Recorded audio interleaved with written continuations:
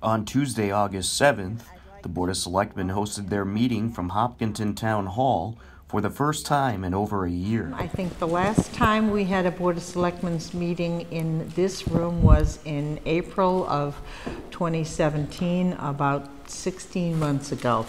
So many thanks to everyone who's participated in making, getting us back home, all the hard work and all the forbearance of the townspeople, of the town hall employees and staff. I can remember at one point Mr. Kamalo's office was a chair in the corner of the fire station. So we've come a long way. So welcome home to everybody. I think we need to take a second and thank Bob and everyone at HCAM for all the hard work that they did putting us up down there for the last year and a half. So thank you very much for all the adjustments and everything that you guys did to make us feel cooler than we are tonight. Welcome back anytime. Duly noted. Thank you. During the meeting, the Board of Selectmen recognized a couple of Girl Scout Gold Award recipients. The Board of Selectmen will recognize the Girl Scout Gold Award recipients, Melissa Hayes and Grace Darkow of Girl Scout Troop 72233 for projects which inspired STEM interests in young girls, and Karen Bograd has been their Girl Scout troop leader.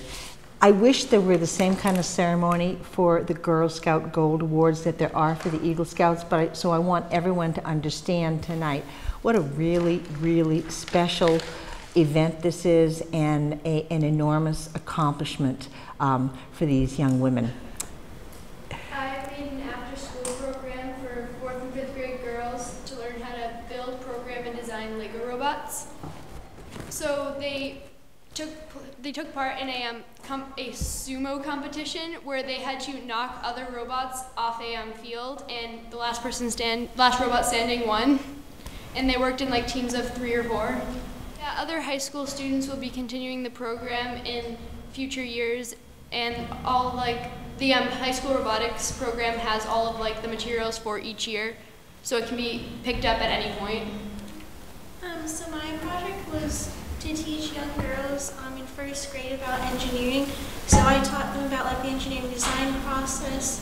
I also taught them about other female engineers, and I led them through with my mentors a whole bunch of different activities where they built things and used engineering, such as like building like a toy or building a small house.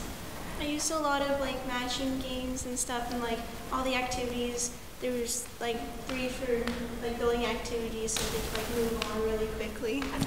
So thank you and good evening. My name is Danielle Dolcinos. I'm the Director of Volunteer Engagement at Girl Scouts of Eastern Massachusetts, and I'm honored to be here tonight with all of you. The Gold Award is our most prestigious award in Girl Scouts. Starting in 1916, the best and brightest undertook sustainable projects that improve their communities in the world. The Gold Award has inspired girls to find greatness inside themselves and share their ideas and passions with their communities. Over the past 100 years, those who have earned the highest award in Girl Scouting reflect the vision of our movement's founder, Juliet Gordon-Lowe. Juliet believed deeply in the importance of giving back to one's community and sought to inspire the same in others.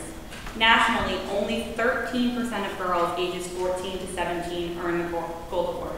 So we're very excited to be able to celebrate the work of 2 Hopkinton Girl Scouts who are joining those prestigious ranks as Gold Award Girl Scouts.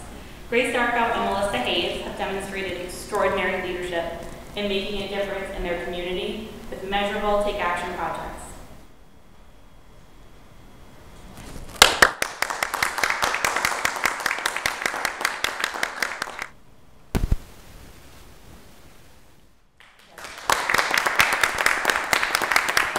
Therefore, the Board of Selectmen of the Town of Hopkinton, Massachusetts, join with Melissa and Grace's family and friends in recognition of their achievement in attaining the rank of Gold Award, signed under our hand and sealed this 7th day of August, 2018. This is for Melissa, and this is for Grace. We also have a certificate of appreciation for Karen, if you would come up as well. up tonight. Thank you very much. You are cleaning up. And maybe we can get some photographs now. Yep.